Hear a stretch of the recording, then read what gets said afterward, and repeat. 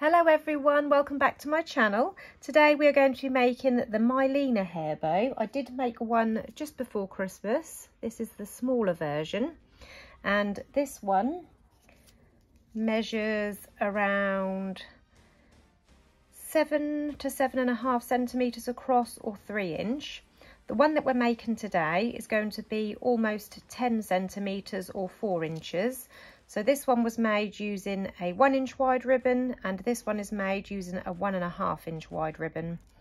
The tutorial for this one I will link at the end if you want to know how to make this smaller version. So for the bigger Mylena hair bow, you will need a hair clip. I'm using a 45mm non-toothed clip because these are just the ones that I prefer. You could use a 55mm or even a 65mm clip for this bow because it is bigger, but these are just the clips that I like and that my daughter likes to wear in her hair. I've got a piece of ribbon 1 centimetre wide by 11 centimetres, and this is going to be to wrap my clip. I've also got this strip here which I've already attached a little rhinestone trim to. I got this from AliExpress and all of my ribbon as well. I will link everything that I use in this tutorial in the description below. And as you can see, I've already attached it, and this is a Hot Fix rhinestone trim. You can get it in all sorts of different colours. I've got a few different ones here, and I just cut a strip. I used an old pair of scissors to cut this because obviously when you're cutting through these rhinestones it will blunt your scissors, so use an old pair of scissors. And I just use my hair straighteners to heat seal this to my ribbon. So this is ready to wrap around the centre of my bow. I've also got a needle threaded with some strong thread, and I've popped a knot in the end. I've got a lighter, and this is to heat seal the ends of my ribbon, and I've also got a hot glue gun turned on and heating up. So as you can see, you need 8 pieces of ribbon to make this hair bow. If you want to make it all in one colour, you could just use a plain 1 colour grosgrain ribbon, and that way you will only need 4 pieces of ribbon. It does look lovely in all one colour as well, but to get this two-tone look, it just gives it a little bit of interest, and this is the look that I'm going for. I've picked 2 ribbons, one in a pattern and a complementing shimmery blue ribbon, and all of the 8 pieces of ribbon are the same length and width, and they are 1.5 inch wide or 4 centimetre wide ribbon, and all 8 pieces are cut to 18 centimetres in length, or just over 7 inches in length. Now, taking your lighter, you will need to heat seal all of the ends of your ribbon, and this will just get rid of any frays. As you can see, this has got some frays on it, and that just gets rid of those frays and prevents any further fraying. You will need to do that on all 8 pieces of your ribbon. So now I've got all 8 pieces of my ribbon heat sealed at the ends. Just to let you know, obviously this pattern requires to be a certain way up, because if you look at this mini version I made, this pattern ribbon, you could have it either way up, it didn't matter. So in this tutorial I will show you how to use a patterned ribbon which needs to be the correct way up, and how to get it the correct way when you've made your finished bow so that you don't have anything upside down. So I'm just grabbing some fabric clips now. You can use hair clips if you've got those at hand and you don't have fabric clips. I'm just going to pop them there ready to use. I'm going to start with the top 2 and work my way down. So I'm just going to move these ones down off the screen a moment, and then taking these first 2, we're going to pop them together and line them up. As you can see, the bottom of the pattern is on the right. When I flip it over, the bottom of the pattern is now on the left, and then I'm going to fold this up, leaving 2 centimetre overlap from underneath. So I'm going to do this by eye to begin with, and then just grab my tape measure, and then you can just slide it so that you've got a 2 centimetre overlap there. And then I'm just going to pop a clip there just to hold that in place, and then taking these top 2 corners, I'm going to bring them down to meet this bottom corner. So grabbing the top two corners, bringing them down diagonal toward the right and lining up the corners, just overlapping the bottom folded corners, and then grabbing this clip, I'm going to pop it on there to hold that in place. And then we're going to do the same with the top two. Grab the top two left hand corners, and this time we're going to bring it down, but we're just going to line all of these ends up, and you want to leave around 1 centimetre overlap there. So 1 centimetre, and then making sure all of these ends are in line, grabbing another clip, I'm going to grip that in place to hold it in place. And then I'm going to set this down now.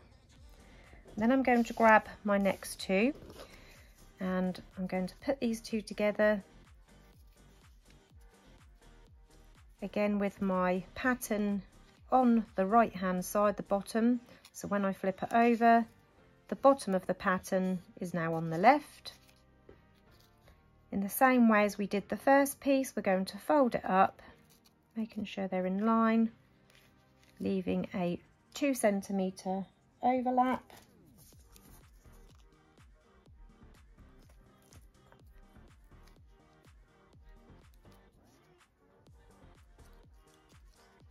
And we are going to, this time, on this one, we grabbed the left hand corner and folded it down toward the right. This time we're going to grab the right hand corner and we're going to fold it down toward the left. So we're doing the same but opposite on this one. So overlapping these corners, grabbing this clip and holding that in place. And again grabbing the top right hand corner this time, folding it down diagonally, lining up the pieces at the bottom, making sure you have a 1 centimetre overlap there, and then grabbing another clip to hold those in place. And as you can see, this is going to be the left hand side of the bow, and both pieces are the correct way up for the left hand side of the bow. So I'm going to set those two pieces aside now. And now for the right hand side of the bow, we're going to do the same, but this time we have to flip the pattern back to front. So for this one, I've got my patterned ribbon and I'm going to line it on top of my shimmer ribbon. And with this one, we had the bottom of the pattern toward the right and then we flipped it over. This time we're going to flip it the other way round. So the bottom of the pattern is on the left and then we're going to flip it upside down. So now the bottom of the pattern is on the right. And now we're going to make it in the same way as we did these. So one with the corners folding down one way and then the other half with the corners folding down the other way. And then again, bring the bottom up.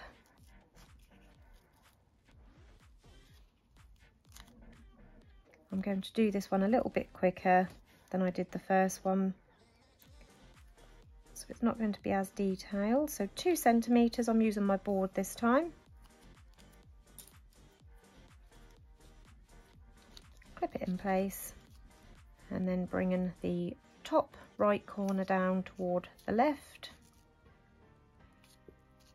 Clip it in place, bringing the top left down again toward the left,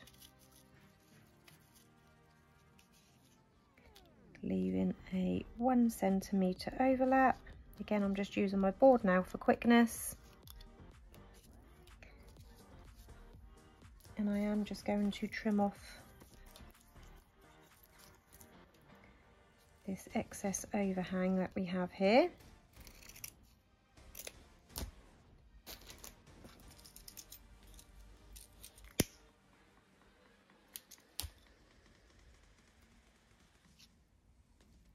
That's better. So that's going to be the right hand side of the bow.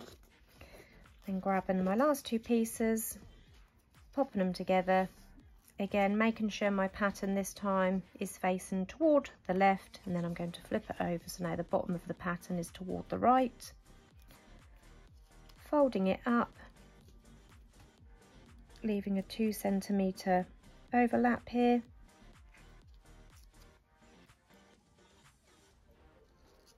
And this time grabbing the top right corner, and this time grabbing the top left corner, bringing it down toward the right, clipping it in place, and again the top left, folding it diagonal down toward the right,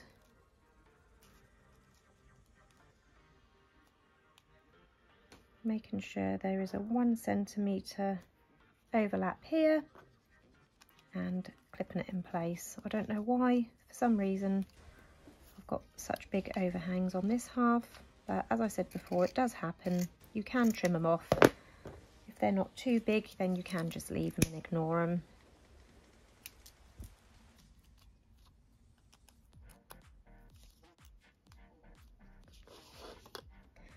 So we've got all 4 pieces now made, and as you can see, the pattern is all the correct way up. So we've got 2 pieces in opposite directions on the left and 2 pieces flowing in the opposite directions on the right.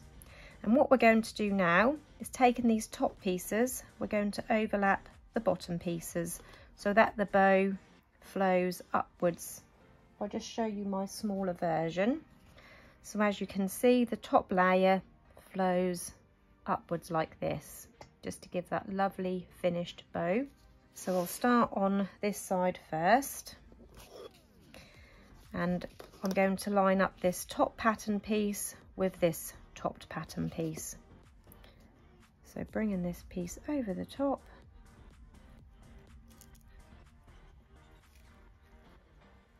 and then once I'm happy that they're in line down the middle and this pattern piece is in line with the bottom, I'm going to clip those all in place together. So that is the left side, and then picking up the right side, again taking the top piece, lining up the patterned centre ribbons, and then holding them all together whilst I remove the clips and clip them all in place. And now we're ready to sew in our pinch. So taking my needle with my strong thread, and I've already popped a knot in the end, we're going to aim for 6 stitches across this raw edge, 1 in this part, 4 in the middle, and finishing with 1 on this last corner. I'm going to keep this pinched together tightly with my thumb and finger whilst I remove that first clip, and I'm going to go in for my first stitch through the top, catching these corners here and the folded corner at the bottom. I'm going to pull it all the way through to the knot. So that's our first stitch. I'm just going to move this over, and now we're going to do 1, 2, 3, 4 in this middle part. So the second stitch has got to come up from the bottom, catching all of those layers. So that is our second stitch. I'm going to keep this pinched together now, remove that clip. Our third stitch is going to go in, so this is the centre, we're going to go in about 1/2 centimetre from the centre. So back in through the top, catching all of those layers for our third stitch. Removing that clip. And then our fourth stitch, coming back up through the bottom toward the top, and then our fifth stitch, going through these corners here, again making sure you catch all of those layers.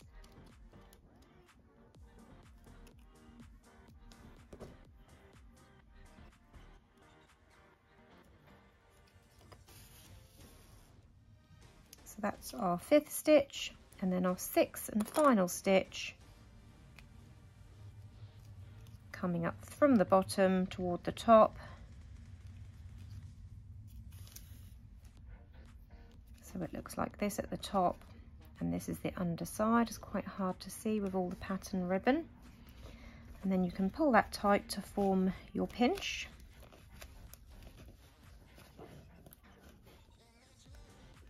And then once you've got that nice and tight, I'm just going to go through the edge, catching a couple of those layers.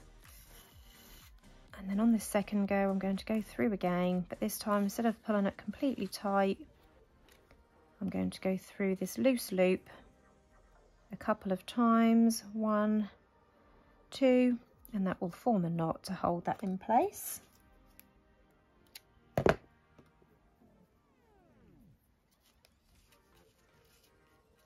So that is the first half of the bow done. You can see that gorgeous shape taken place. And now we're going to do the same with the other half of the bow. So I'm just going to pop a knot in the end.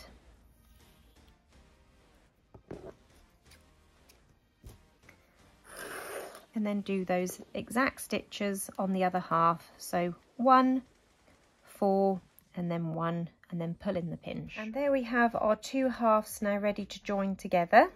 So I've got my hot glue gun here. Excuse the state of it, I have had it years. It has been a really good glue gun. I do actually think it's on its way out, and I spilt nail varnish all on it.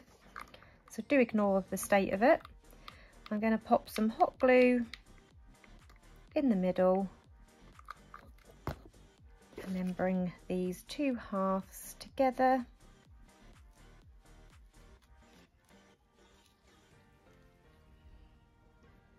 And then grabbing my clip and my 1 centimetre by 11 centimetre piece of ribbon, which is enough to line a 45mm clip. I'm going to line my clip. This is actually optional. You don't have to line your clips. This is just something that I always like to do because I just prefer the look of a lined clip. So I just line the top half of my clip, not the bottom as well, just the top.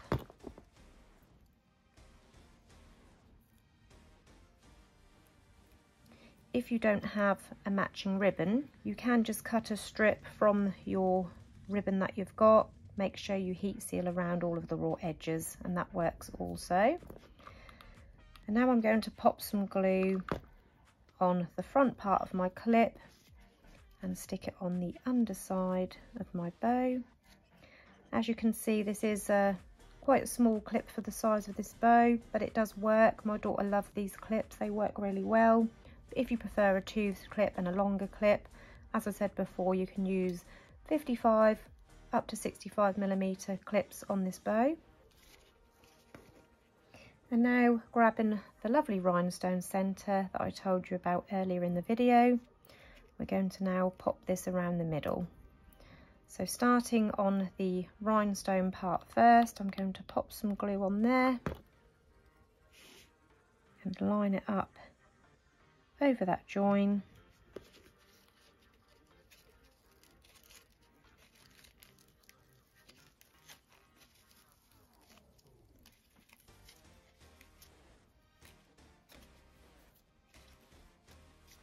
And as you can see, I will need to trim off the excess. Because I cut this from the strip of my ribbon, I just cut at the same length as the piece to wrap my clip. But I didn't really need it that long, so I'm just going to trim it down, heat seal the raw edges, and then stick these pieces down one at a time underneath the clip.